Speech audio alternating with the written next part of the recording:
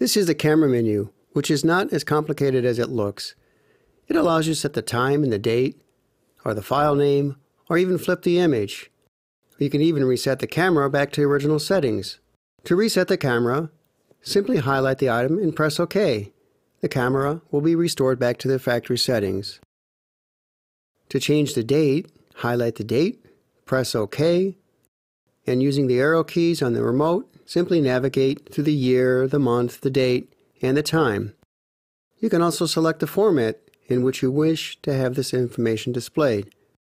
To display the date on your image, select Show Date Time and choose between Live, which shows the date only on a live image, Image Only to have the date time burned in with a captured image, or select Live and Image to have the date shown on the live image and burned in with a captured image.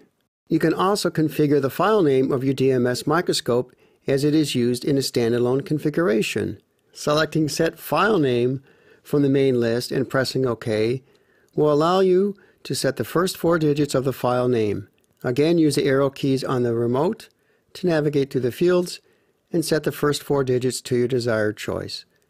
The last 4 digits are reserved for the numbers, which will be automatically incremented as the images are captured. As with the date, you can select how you want to display the file name. Simply select Show File Name, and again choose between Live, Image Only, or Live and Image. Depending on the application, you can also flip the image 180 degrees by simply selecting the item Flip Image. Usually, your DMS unit gives you acoustic feedback when a function is being performed, but in some environments you might find this disturbing.